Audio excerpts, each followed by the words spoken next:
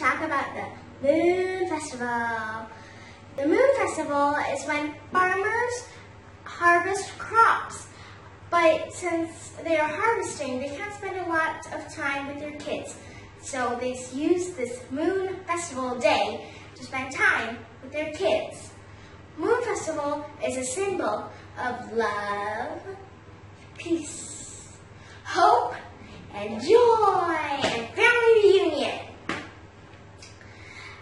People in Vietnam usually celebrate the Moon Festival by going to Moon Festival markets to buy their children toys like drums, lanterns, tickle-lanterns, which is a kind of lanterns that it's very pretty, and trampolines. Yeah, something like that.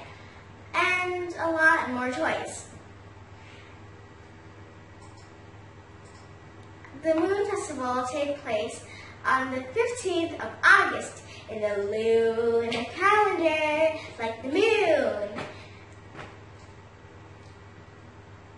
What do you like about the Moon Festival? I like the Moon Festival because it's a celebration, it's a festival, and people celebrate it.